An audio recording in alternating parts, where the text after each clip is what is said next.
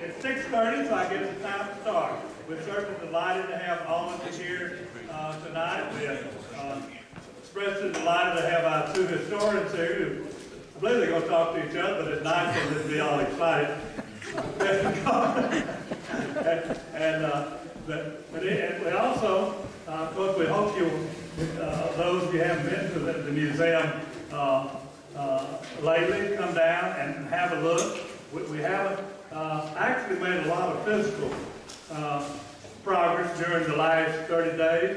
On the other hand, we're about as excited as we've ever been, or maybe more so, about what's going on there and what's going to be done. So in the next few months, we're really going to make tremendous amount of progress. We've gotten another $25,000 from the Webster Parish Tourism, plus some other very nice gifts, and that'll get us partway there. But we spend a lot of money, and so we hope that all of you will continue the very good support that you've given us in the past. Schelley, are you going to say any words of wisdom? I always have to say words of wisdom. Okay, but we're certainly glad to have Clifton Cardin here tonight. Cardin.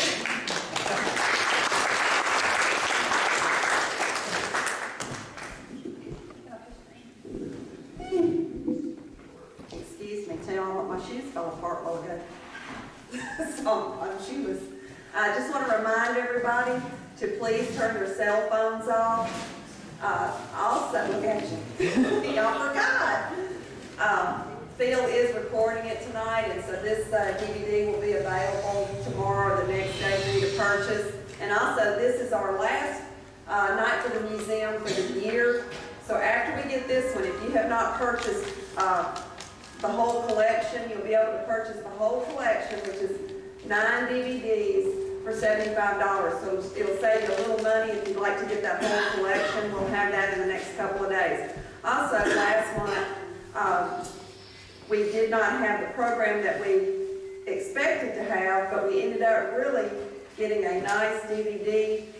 Phil went later and recorded John as he spoke to someone else, another group, and he also went to Town and Country and spoke to a lady there about her experiences through the tornado. And he also went and spoke to a gentleman that told about his experiences. So if you'd like to pick up that DVD tonight, we have that. So it's got a lot more on it than what you saw here. And we have those for $10. As I said, this will be our last one for the year, but we will start again in January. We've already got speakers booked for the first 4 months out of the year. So you'll continue to get your cards in the mail. We've also got in the cookbooks, I think. I don't remember if we had those in last time, the last meeting. Those are selling extremely fast. We had 41 cases. We're down to, I think, less than 15 cases now. So if you want to get cookbooks for Christmas, try to get them tonight. I got special gift wrapping for them today. So please be sure to pick those up. Have I forgotten anything? Dad, have I forgotten anything? We will be drawing for our raffle later on, so I'll give you another chance. So be thinking about whether you want to get one of the $10 raffle tickets, and we'll also draw for our door prize. And so if you didn't sign up for that, I'll give you another opportunity to sign a card before we do that tonight. But right now, I'm going to turn it over to our Webster Parish Historian, John Amen, and he's going to introduce our speaker for the evening.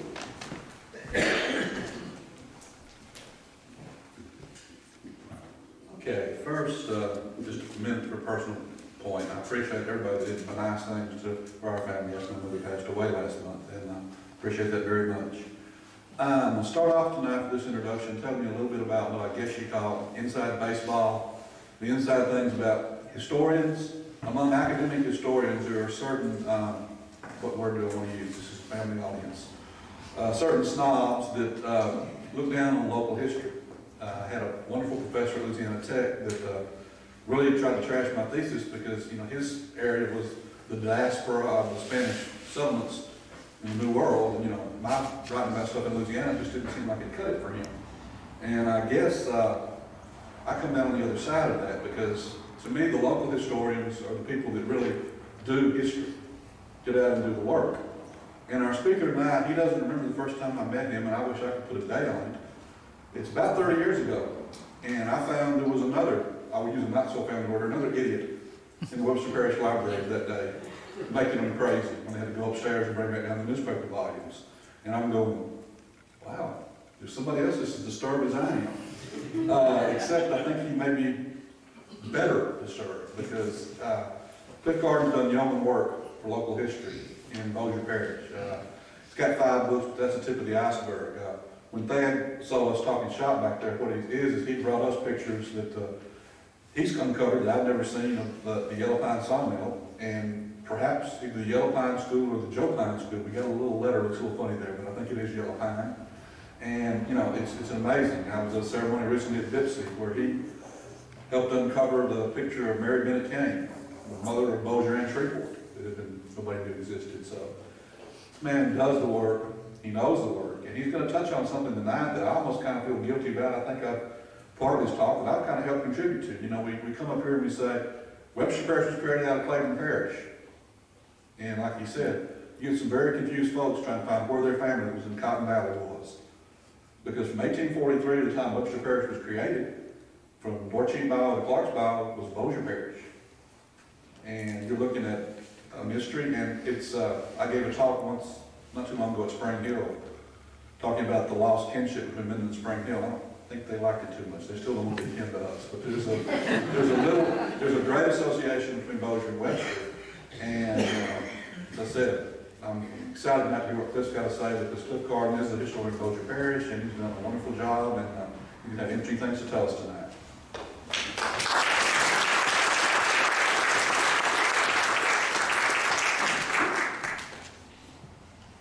I don't know if I need this microphone or not. Just to give you a clue, Saturday was my wife's 50th birthday, and I spent the entire party in the bed, in the bedroom.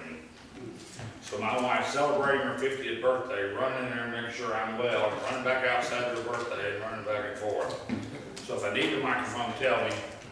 If you can hear me, I walk around enough you normally don't. Now I can give Schelley a job, because what I usually do is I go ahead and bring a copy of the books that I've done. The first one, when John talks about meeting me, that's the research I was doing. We did it for the 93 sesquicentennial of Bossier Parish. That was the first one. The second one, ironically, was a little book when the Willis Knight opened their hospital in Bossier. They did not want to give t-shirts away. So their PR department contacted me and said, can we do a book? Well, it started out as, I think, a 12-page booklet, and I think we ended up with 78 pages. And we went to Elrod and said, Elrod, we're afraid we've blown your budget. And he says, well, when you're building a $15 million hospital, you haven't hurt my budget too bad, so don't worry about it. Third one, I believe, was the Bossier headstones. As a historian, the number one question I always got asked was, do you know where my great-grandfather's buried? Me being the lazy person that I am, now this is in 95, I kept saying, okay, well by the year 2000, we'll inventory all the cemeteries and we'll make a book on them. Well, in 1997, I had a group of ladies come to me and they said, we will go to the cemeteries and we will do the readings if you will make sure it gets published. Now, this is the book that struck me as the oddest, because by the time I got through with this, we had done 126 cemeteries, 16,000 names. We did it in less than 6 months, but I had to thank 88 people for the work that they did.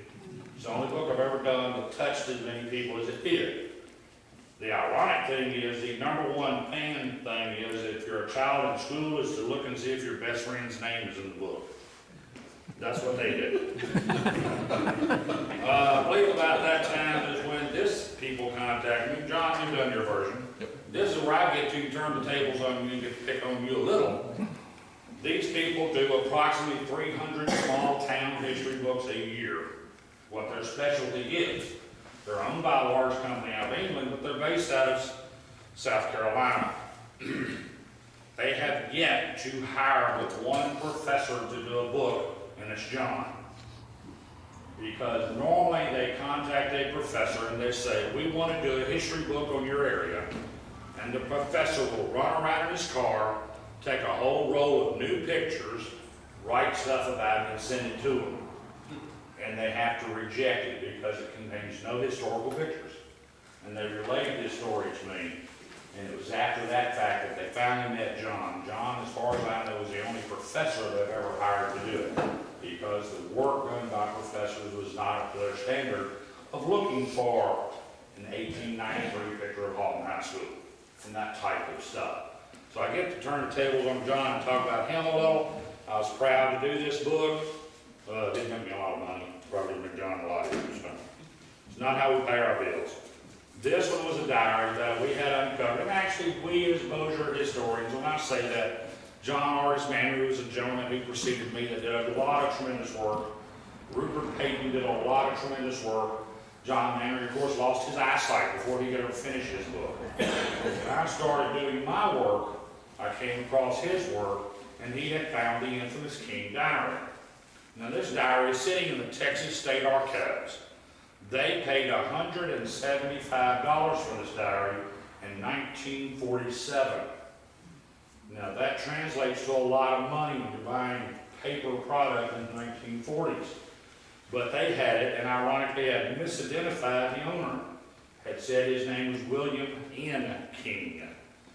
Well, I've got it. Of course, it's talking about Bossier events. And if you ever do a search of how many William Kings served in the Civil War, there's over 1,000. So, but he made one phone call that fixed it. He said, today I went to Bellevue to check on a lawsuit. And of course, that's when you go run into the courthouse and pull out the daily register and you start looking. His mother had sued him to remove him as executor of his father's estate because William King was gone to the Civil War. She needed permission to sell things to feed the younger family members. In other words, to get the permission that she needed, she was going to have to remove him as executor, have someone else appointed executor that she could work with to feed the younger children in the house. And that's how we finally identified William King. To tell you how much fun this can be, we found his granddaughter, great-granddaughter, living in Fort Worth, Texas. And I called her, and I told her about this diary. She had no idea what it was. I copied this 400-page diary, and I mailed it to her. And I called her and I said, we need someone in the family to give us permission to publish this book. And her reaction to me was, no. I don't want anyone making any money off my great-grandfather's works. And I said, ma'am, let me explain something to you. If you think that me and Gary Joyner make any money writing these books, we'll let you talk to our wives, okay? We'll let you figure this out real quick. And we left it at that. A year later, she calls me and she says, did you ever publish the diary? And I was not in a good mood that day. And I said, no, ma'am. I can quote you exactly. Your words were, no, you did not want anyone making any money off your great-grandfather's works. And she said, I'm sorry. She said, I didn't realize it would stop the book. I said, we have to have permission from a member publisher. That's a law that ironically Nixon had passed in the 70s. All diaries not published before 1974 were protected by copyright till the year 2002. He extended the copyright law. But we finally, she gave us permission. Ironically, the date had expired anyway, but we got her permission to publish the book, and we went with University of Tennessee Publishing because they do large books. And they understood that this was a 360-page diary without footnotes and annotations. And of course, Gary covered the Civil War side of it. I covered the local Bossier side of it because when he talked about the Rat Cliffs of Collinsburg, I knew who he was talking about. So that was the last one that was done.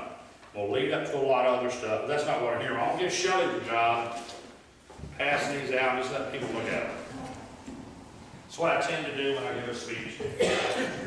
Now, when Schelley called me and asked me to speak to y'all, of course, my automatic response, and I guess I'm either good at this or bad at this, I said, well, let's cover what Bossier and Webster have in common. Because as John alluded to, when I get a call from someone and they say, well, my great-grandfather was living in Webster Parish in 1880, but I couldn't find him in the 1870 census. He's not in Cleveland, I can't find him anywhere. And I said, well, did you look in Bossier? And I said, well, why would I look in Bossier? I said, well, you're going to have to understand how the area was formed. I said, well, was he living on the east side of Dorchester or on the west side of Dorchester? Well, I don't know, it was just in the 1880 census, Webster. So we have to decide to understand that. So the first thing, the Bossier, Webster claims commonality is that they were both carved from Clifton Parish. Well, if you go back far enough, that was all carved from Nike-Hercules Parish. Nike-Hercules was one of the original 12 parishes, 13 parishes that Louisiana was formed into in 1811. But so that you're being researched, and if you're lucky enough that your ancestors have been here pre-American, there are actually a set of American papers that if you owned land here before the Louisiana Purchase of 1803, you had to go before a hearing committee and present evidence that you bought the land from either the Spanish and French or the Indians, and it had to be approved by Congress. And those papers exist, and you can pull them down, you can study who applied and who were their witnesses that said that they lived here. And when you look at the history books and you understand that in 1806, Freedom and Questus came through, but the only person that they met white when they came through was a gentleman called Francis Louis Brown. And he was the Indian translator, and he actually lived on an island in Red River, but he also had a battery or a ranch, which is now in Minden Parish on the east side of Mississippi. But he was the one that kept him from getting lost, kept getting lost. So, but he was one of the early Americans, one of the earlier settlers here. Now, as John can relate to you, most of you may or may not know, one of the next ones to arrive was Isaac Alden, settled in an area north of Minden. But Isaac, of course, that's even another connection that Bossier Webster has, that Isaac's son, Philo, moves to North Bossier and starts a little town up there called Alden, Solomon, which became Alden, Louisiana. So same family. And ironically, the Aldens moved to Bennett, Arkansas, and one of their son-in-law serves as state representative for Arkansas. So the transitions. But we both claim a descendancy from Claiborne. I said, why does this matter? Because when genealogists contact us, we need to know which way to lead them. Which side of the door sheet are they from? Because when they formed Bossier in 1843, everything from Red River, the door sheet, to the state line was what was inside Bossier. Bossier for years knew that they were going to carve part of it off. Bossier was simply demographically too large of an area. Now that actually leads into the great moving of the courthouse out of Bellevue, because they had always assumed that they were going to cut Bossier Parish in half along by Cardin and make more Bossier southwards. That's what they'd always assumed. And in 1871, they carved Webster Parish out of Bossier and Claiborne, and they established Minden as the county seat for Bossier Parish, for Webster Parish, but they did not move Bellevue, which they thought they would. And that was when you get into this long-running 15-year fight to move the courthouse out of Bellevue, and of course it eventually ended up in Minden. But that was actually just the first book of the history, first chapter of the history book that I wrote. It took me 22 pages to explain how they moved it. And it's ironically funny that you hear that they stole the courthouse. We even know where that came from. F.M. Britt was a blacksmith in Houghton, Louisiana, keeping a diary. And he wrote in his diary that night, the Benton boys have stole the courthouse. So people will say, well, did they really steal the courthouse? And I said, well, I don't know. If you call running an ad in the paper a week before saying they were going to lose the record stealing it. But you have to look at the source of the information. But we're both carved out of Claiborne, so we get to claim that. But you also have to know that so that when people contact you and they're looking for the descendancy, whether they're looking Bossier Parish before 1871, or whether they're looking Claiborne Parish before 1871. Someone who has done a lot of really good work on this, if you ever get the chance to meet him, is Bill O'Daniel. He now lives in Littleton, Colorado. But he was descended from the Hearns, as in Hearn Dry Goods in Shreveport.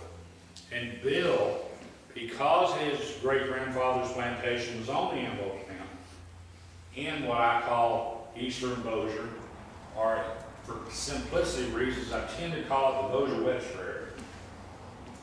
He had to clarify some of those issues. And Bill literally read every conveyance from 1843 to 1871. He indexed every one of them in terms of buyer, seller, and he published it in books. And Bill was the one that was able to we were finally able to figure out where this Confederate camp that was supposed to be on the Antelope Plant.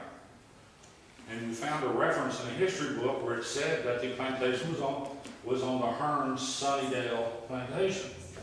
Well, unfortunately, George Hearn owned so much property that was impossible to pinpoint.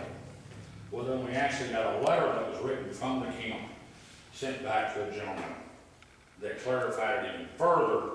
And to give y'all an idea of where it is, if you come down the McIntyre Road and you hit the animal plant, if you could just drive straight on into the animal plant, you'll be there. It's where it's set. Unfortunately, it's part of the animal plant that's perfectly flat, so there is no land details to give you an exact location. We can swear it out before you get the track. So we know. So you have to understand that when you're doing history, Bill's work was good. And of those of you who have met Tommy O'Beer and know of her work in North Webster Parish, the only claim to fame I get there is that I met Tommy O'Beer just a couple of months before she published her book. After she found out she had cancer, she stopped and talked to me and said, "Cliff, I'm going to do my book the same way you do yours."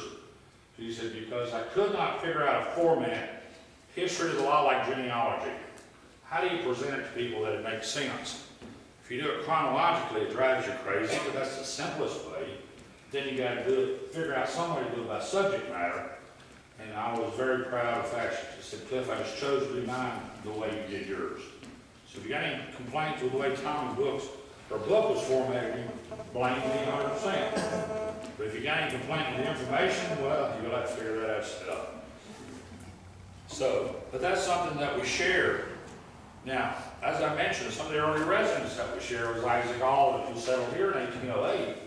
But then by the next generation, his son is over in Alden Sawmill, Bossier Parish. Actually built the first bridge in Bossier Parish. Actually served as sheriff of Bossier Parish, and that's Fowler Alden also served as sheriff. He was a wartime sheriff of Bossier Parish. So we share him. We also share Francis Louise Graff and all his running around in this territory, guiding the earlier people here and helping them understand. And Francis Louise, one of the few reasons we know so much about him is referring to those American papers that I talked about earlier, where if you owned land here before 1803, you had to go before Congress and get yourself approved. And then ironically, when he died, his kids sued for his right to certain lands that he had left out of this American papers. And they had to prove whether he owned them or not, and it was a Supreme Court case. A lot of people don't understand that. Man, I get tickled when I go into the certain catfish place on Dorsey Bayou. They used to have these little placemats, and they talked about all the wharfs along Dorsey Bayou and all the steamboats and all that. I used to chuckle to myself because there were never any wharfs. If you've ever looked at a picture of a steamboat, they did not need a wharf, nor did they want one, because they always had a gangplank of their own. They went to so many unimproved sites that their gangplank was their wharf. They took it with them. But when you look at Dorsey and the history of it, it's more related to Claiborne and Bossier than it is Webster, because Webster wasn't created until 1871. And why does that date matter? Very few people realize that the only reason that Dorsey was navigable to begin with was the fact that the Red River had all these wrecks in it and was blocked. The famous river log jams of the Red River. And it was blocked all the way to roughly Fulton, Arkansas. And all that water that comes down Red River today, that time was spilling over into Caddo, Bossier, Claiborne parishes and filling all those streams up, raising their water levels and making them navigable. So when Lieutenant Woodruff came here in 1871 through 73 and cleared out the Red River and made it navigable, which they did for one reason, trying to get to the wood that was in Arkansas that they could cut and sell. They had to get steamboats. Steamboats on the way to move heavy stuff like that. That was their reason. And when they fixed the Red River, all that water went back into the Red River in Caddo Lake, Soda Lake, Ferry Lake, Cross Lake, and Caddo. Cypress Lake, Vodka Lake, Dorchey, Lake Vista, all dried up. I don't know if John's ever found it, but the city of New Orleans actually sued the United States government because the city of New Orleans lost so much revenue because there were no longer steamboats going down to Dorchey and Lake Vista. But New Orleans actually sued over it to try to get some revenue back from that. That actually leads us to the next thing that Bossier and Webster shared, and that was, of course, the Shed Road. Why was the Shed Road built? To give the farmers over in eastern Webster, and actually Claiborne Parish, that used to go to Dorchey and ship their goods to New Orleans, they had to get them to New Orleans. But the only way to do it was to go to Shreveport. But because of that infamous Red River flooding, Red Sheep Flats, where Louisiana Downs is today, used to stay flooded 6 months out of the year. And it was Judge John Watkins from Minden who noticed that if you took that clay of the Red Sheep Flats, built it up 3 feet and let it dry, it would stay hard. So if you kept shed over it to keep it dry, you made a hard roadbed. Because very few people realize that in those days, you went from Minden, you had to go to Bellevue, to Benton, and back down to Bossier City because you couldn't make it across Red Sheep Flats. But Judge Watkins had a better idea. Let's shed the road. And there were 2 types of roads for those that don't understand. There are corduroy roads, which means you take logs and pile them next to each other. It's corduroy road. And you have shed road. Line Avenue in Shreveport was a corduroy road. You took logs and piled them next to each other. But shed road was unique. Longest, roof-covered, dirt-floored roadway in America. It was unique enough that in 1882, the Scientific American newspaper sent a reporter all the way down here to do a story on it. We have never figured out why he didn't take pictures of it. No known pictures of the shed road. Never have found it. If I'm good, one of these days I'll find it. I don't think I will. That's another thing that was shared, not only that it was in Bossier Parish, but it benefited Webster and Claiborne, and it was financed by John Watkins. The ironic thing was John continually went to the merchants in Shreveport and said, you're going to benefit from this. Shreveport never contributed a single dollar toward the shed road. Now John was lucky enough that from the time that it was very usable, from about 82, from about 78 to about 84, he made roughly $20,000 a year profit off of it. So he received his investment in return. He was unlucky enough that in 1884, Vicksburg, Shreveport, and Pacific finished their railroad and pretty much annihilated the need for the shed road. It is said the shed road was so fine that when the mules came walking down out of the Red Sheep Hills there at Brookshire's, that they would start braying and running because they knew the rest and the next 3 miles were going to be just a piece of cake. That's how fine the roadway was. That's something else that we share.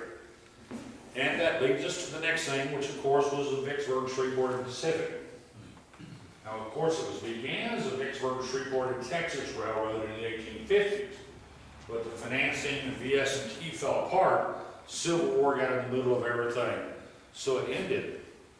But in 1884, July the 4th, actually, of 84, they actually finished the VS&P Railroad and started shipping goods across. Why did that change things so much? To give you a perfect example, Minden was on the railroad, and Fillmore, Princeton, Rocky Mount, Redland, all those towns in Bossier were not. None of those towns existed there. All the new towns, Bossier City, Houghton, and eventually Plain Dealing, Benton, those were the new towns created after the railroad came through. They were created towns. They took a lot of land, divided it up, and turned it into a railroad town. It was ironic about that town, the post office made a law that the post office had to be within half a mile of the railroad. Benton, Louisiana actually moved. A lot of people don't know that. If you go to Benton today and look at it, that's not where the original Benton was. It was actually west of there, next to the river.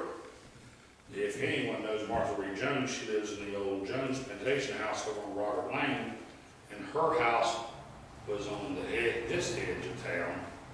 Now the town has moved, their house is on the other edge of town. To give you an idea how slight the town has moved, but how much it had to move to satisfy the post office requirements of the town. That's another thing that Bossier and Webster, of course all of them are joined in this. That leads us up to the next creation, of course, that's the great automobile. And it was in 1914 that they became a nationwide interest. And then you must get into that great states and federal argument to understand part of what was happening was when the automobile started occurring, started traveling across the United States, there was no national network. You could not get on a road in Atlanta, Georgia and ask directions. You generally had to go 20 miles and ask directions, or go 20 miles and ask directions. So in 1914, from California and a group from Georgia wanted to create what was then the only all-weather coast-to-coast road in America. Route 66 is great, but it doesn't go coast to coast. Lincoln Highway did not go coast to coast, nor was it all-weather. That was what made the difference for the Dixie Overland Highway. It began in 1914. Promoted as a self-route. They made the states dedicate the money. They had the locals improve the road. To give you a small idea, from 1918 to 1926, they changed the route through Bossier Parish 5 times. Why did they do it? They get enough traffic on one section of road to burn the road out. They didn't have money to fix it, so they just moved the route. They moved the route that had it. And at one time, it went through downtown Hall. And one time it didn't. One time it went through downtown Bossier City, and then went a block over. Well, they kept changing it. It wasn't until 1926 that the Fed stepped in and they started naming the roads, and that's when it became United States Highway 80, was when the Fed stepped in and started a true nationwide program. So Bossier and Webster get to claim that. It is with quite irony and justified irony that I understand that John Watkins again was the first man to ever go to the state of Louisiana and secure grant money to build a road. And if you ever wonder why the road from here to Homer is so good and then it kind of peters out after that, think about John Watkins, because again, he was protecting those hill farmers in East Webster and in Schelley Parish so that they could get their goods to market. Exactly the reason he was doing it. He never hid the fact of why he was doing it. By then he was a state legislator. And he had the pull that it took to get that money laid so that we would have what is now Highway 79. He fought for that. So that is another thing that we shared. He knew you had to get those goods to market.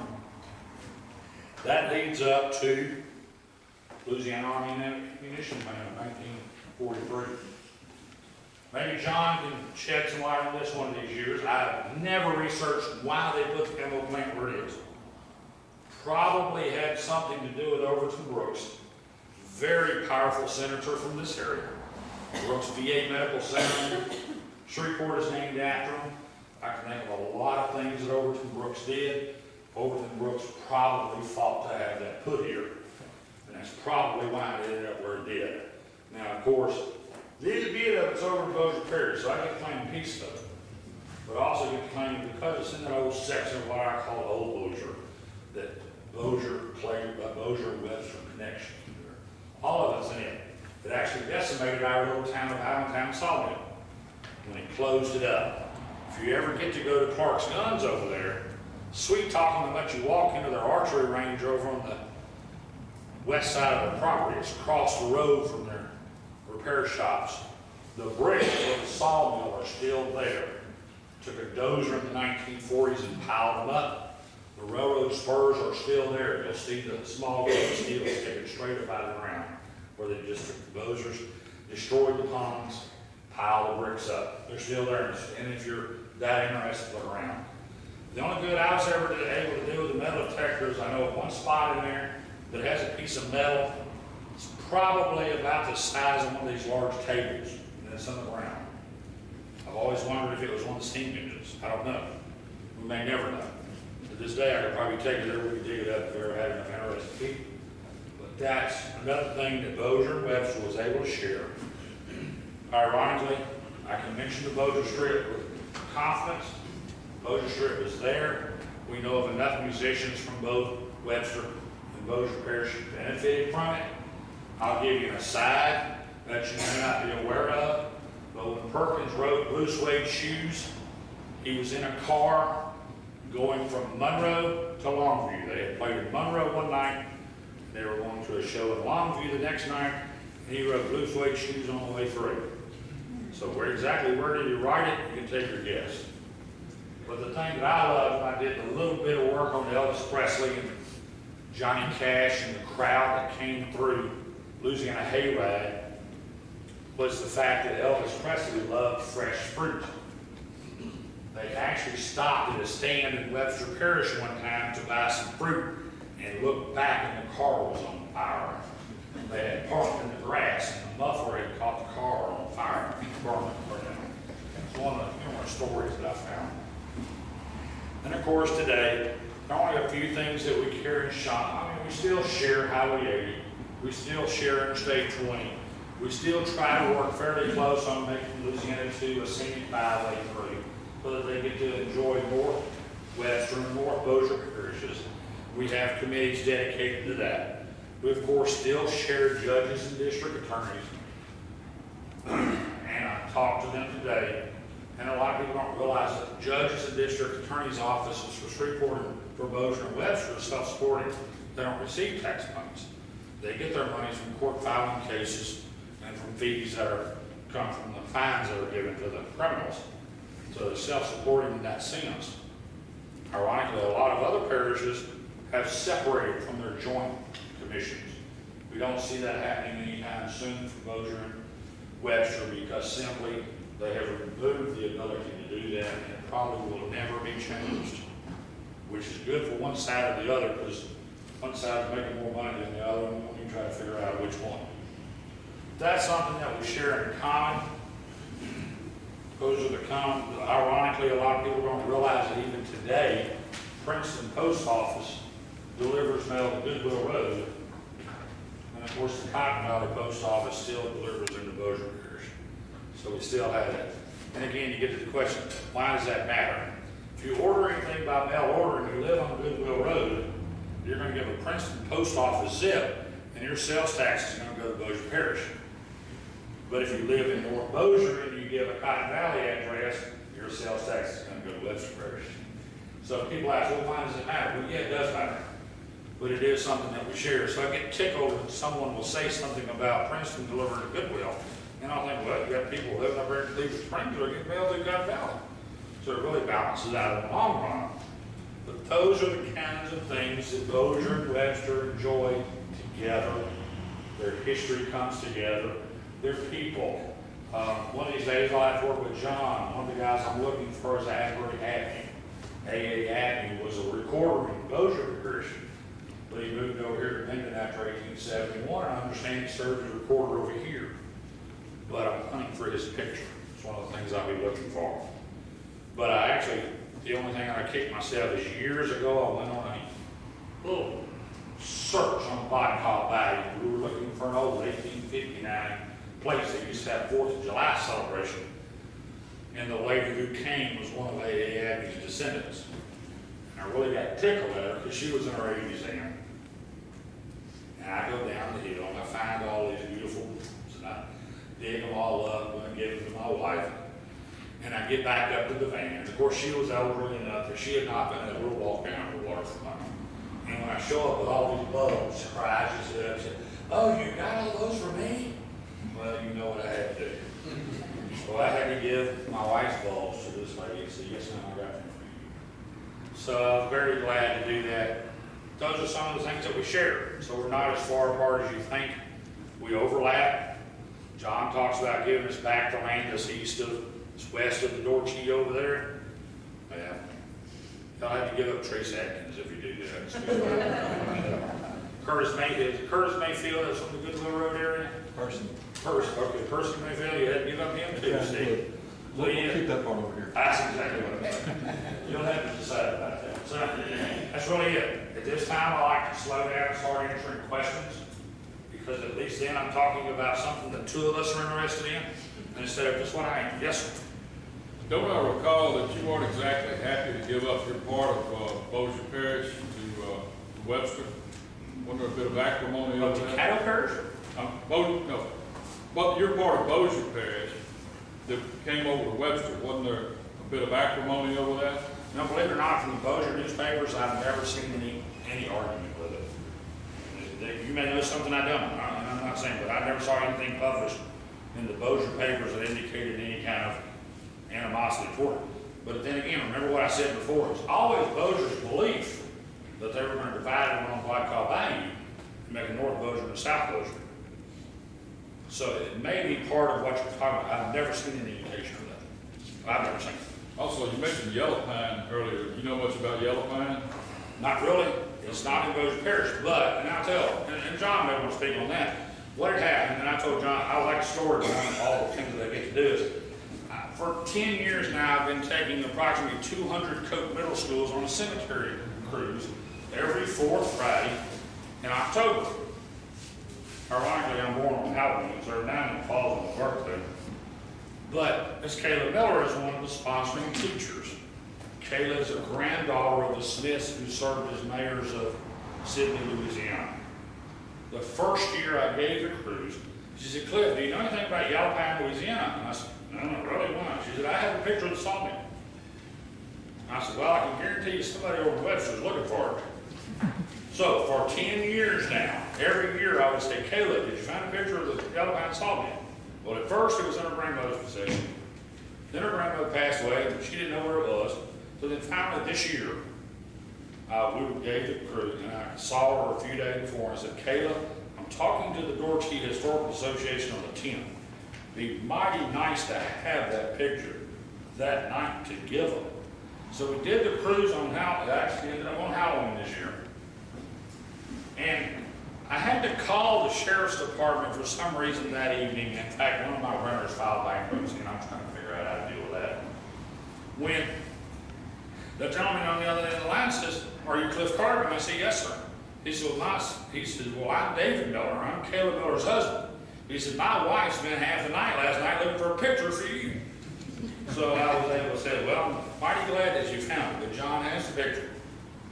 You'll get to see what John was referring to. We also have two pictures of what is supposed to be the Yellow Pine School.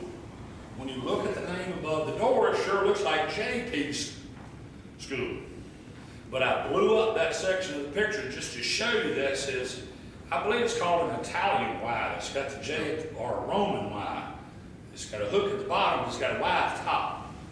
But I'll also show you on the picture where it's handwritten to say Yellow Pine School. That's my only connection with Yellow Pine.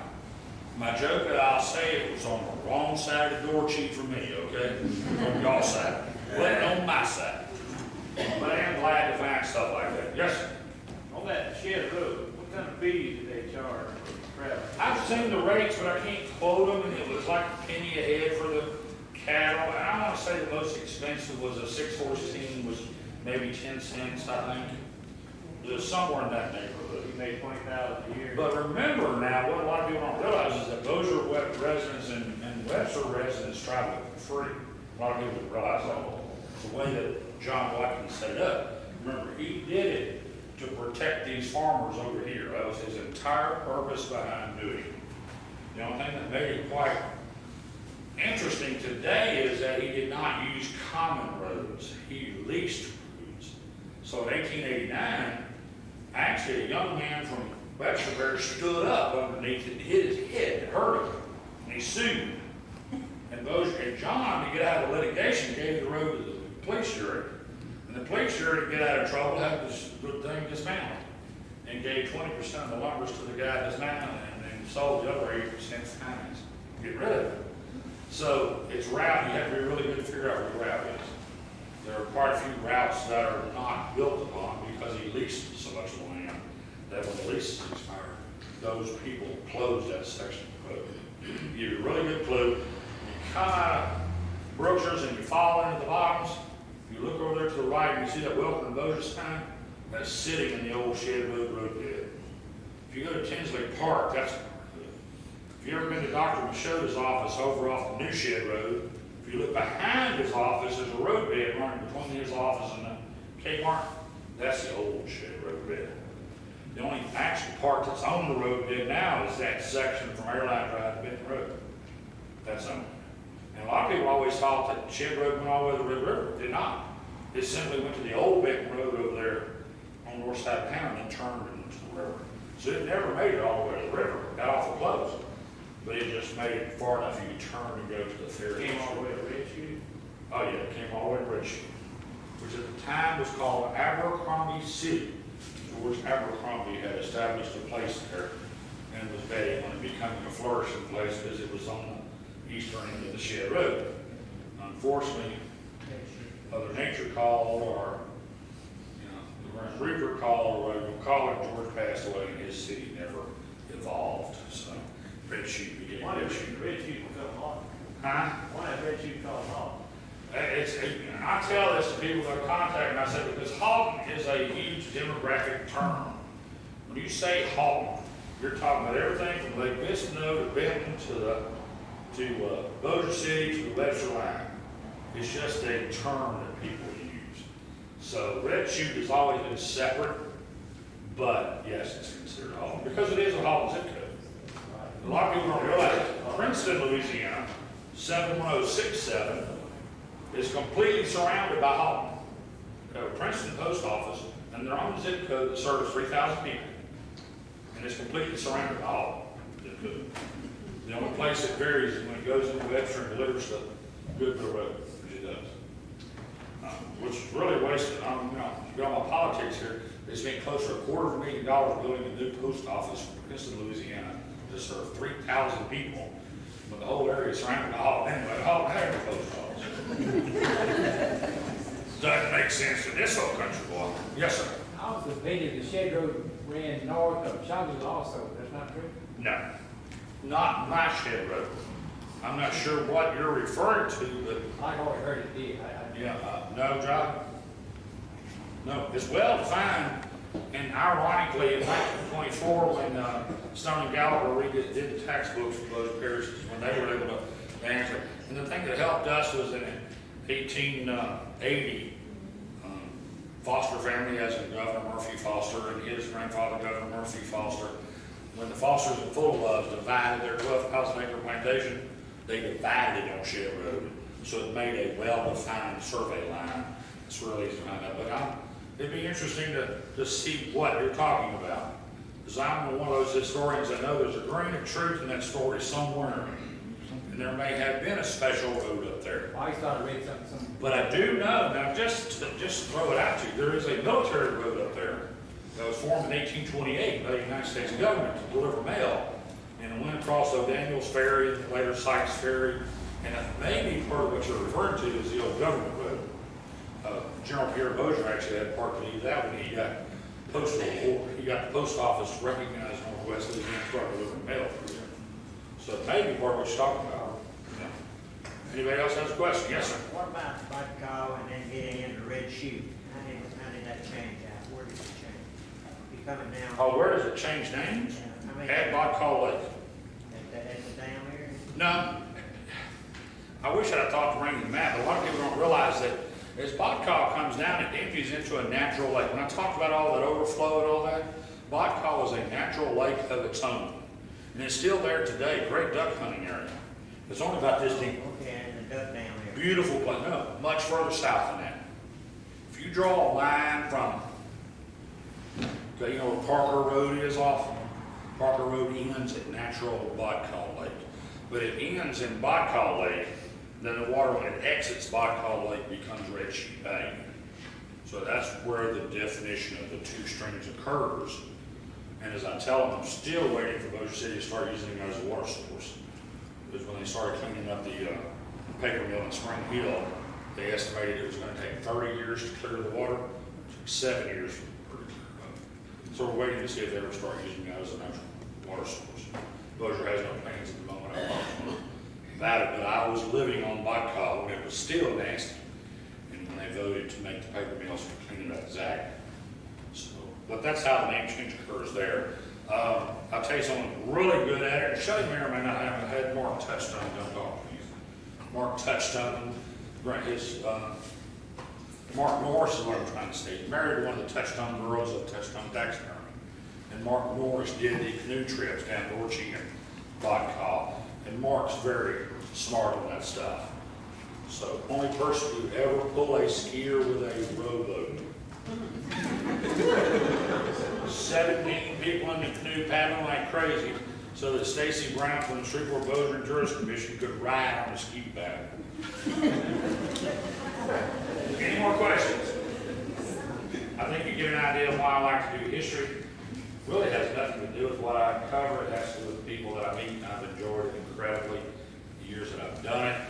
I'll end with a very quick aside as to why I'm the official Bossier Parish historian. I have a very good friend named John Prines who writes for the Shreveport Times. And for years, John would write the unofficial Bossier Parish historian. Finally, mothers being what mothers are, my mom finally says one day, how do you get him to quit writing unofficial Bossier historian? And I said, Mom, I guess you get somebody to make you the official historian. So I mentioned it to my buddy Eddie Schell on the Bossier Parish Police Degree. I did many passing things, told him my mother's concern. And it was about a month later that I get this call from this receptionist at Bossier Parish Police Degree, and they said, you are now the official Bossier Parish historian. I have a document dated May 28th, 1995. You're the official Bossier Parish historian. If you want to know how much money I've made doing it, ask my wife. Okay? Thank you very much.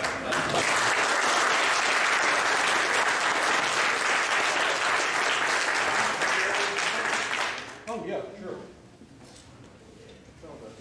I can show my evidence. I will not lie to you. Kayla gave me these pictures, and she said, Cliff, I have an obvious idea why my grandparents would have pictures of y'all when I saw them. Oops. Okay? She said, but my uncle Sam Merritt, who was Verna Hamner Smith's nephew, yes, that's the sawmill, has a date up here that we believe is like 4/17 of 85. No other markings on it that would indicate what it is. I'm getting some good. Right, this one is the one that has this JP or YP above the door, but down here, handwritten, is y'all kind of across here. This one is simply a closer picture of the same building, different group of students. That's what we want to see, the picture of that postcard and compare with this picture here. Show them the blow up, because I want to argue my point. This is where we all get that fun. Because when you look at this picture, you're going to say, that's the JP school. What's it got to do with the yellow fire? But when you take that header above that door and you blow it up, you see rather quickly. Don't start a reading line, but that's a J with a Y on the top of it. Somebody explain to me what that means, and you know more than I do. But it is handwritten on the picture too, so we're confident that it is what it is. Well, Mary Kenny Carter. I also gave John a 1918 letter written at the end of World War I by Lily Webb. Uh-oh. Now you're gonna wonder why I'm a writer, because I don't remember things so good. I'm trying to remember what Lily Webb's last name is, John. But she wrote it to her son Miller. He's still overseas, and she got a letter from him, and she was writing back to him something about family affairs. Well, there was a gentleman by the name of Billy LeBlanc. Lipscomb, isn't it? Huh? Is it Lipscomb? Say it. Lipscomb? Is that the name? No, go ahead. It's their letter. Yeah. But, gentlemen, I was at the road show we shot at the Louisiana Museum a few weeks ago that got played this last weekend. And he walks up and he hands me the letter. That may be on the house, wrong side of the door, cheap love, that's me. He said, well, I'm trying to get this letter to somebody and figure out who wrote it, or just get it to somebody that really belongs to it. He says, no value. He said, but I'm sure someone would be interested in it. Well, with names like Millard, I'm trying to think of some of the other names that are in the letter, it wasn't hard to figure out who wrote the letter and who it was to. And I had ironically told him that day, I said, well, I'll tell you what I do. I'll get it to John Egan. I'm good at passing the buck, by the way. I said, I'll get the letter to John, I'll let John figure out what he wants to do with it. Well, it was about 4 days ago that Billy LeBlanc called me, and he says, well, I want you to give the letter to the Dixie Historical Museum. And I'm like, well, that's a pretty good clue, because I'm going to be speaking there in about 4 nights, so that works for me. So he now has the letter, and ironically, December, it will be the 90th year of the existence of the letter. It doesn't contain any historical information, but as you read it, you understand the lost art of writing a letter. We've lost that today. Even I'm too lazy to stick a stamp on the walk to the mailbox. I love my email, but we've lost that art of communicating through letters, something that we have lost. So not only did I get to come and talk to you tonight, I came bringing gifts, but at least I gave you the names of the people who actually get the credit for locating this stuff and getting it to you. Because I know how much I would be interested if someone came to me and said they had a picture of a sawmill from Bossier Parish, because we found so few. And John referred to the picture of Mary King. It took us 18 years to find the picture of Mary King. It was found in a faraway state, and a family who asked, why do you want a picture of Mary King? There were 8 generations removed from her, and didn't have the foggiest idea of her accomplishments as it related to Shreveport and Bossier. More than happy to share the picture with us, but did not want me revealing their name or the state where they live in, simply because they knew nothing about her, and they don't want historians contacting them going, what do you know about Mary King? And they have to give the answer, don't know, we said we're So that's the reason we find these things, and we're lucky enough to find them. So I've actually gotten to the point where if I find one good picture a year, I'm feeling pretty proud of myself. But I brought y'all 3 good ones, so I guess it'll be good. Thank you again very much. Cliff, I got to give you one thing to learn in a small world. I'm going to check later tonight, unless I'm badly mistaken, the sister of the man that wrote the letter lived next door to me when I grew up. Thank you very much.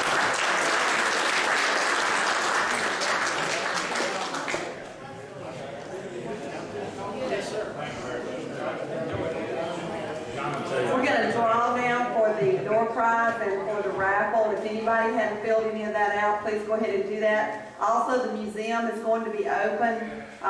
Everything's turned on over there, so maybe Thad, I don't know who, but somebody will run over there and open the doors for you. If you have not toured the museum, this is your chance to do it. You can just go around the corner. And I'm hoping that Cliff will go and look at it since he hadn't been over before. But I really, really want to thank him. You know, we've heard a lot of local people that everybody knows, and a lot of people didn't know, you know, what we were going to do with these events. But this is the type thing that we want to do, you know, in the upcoming year, is have people from different parts.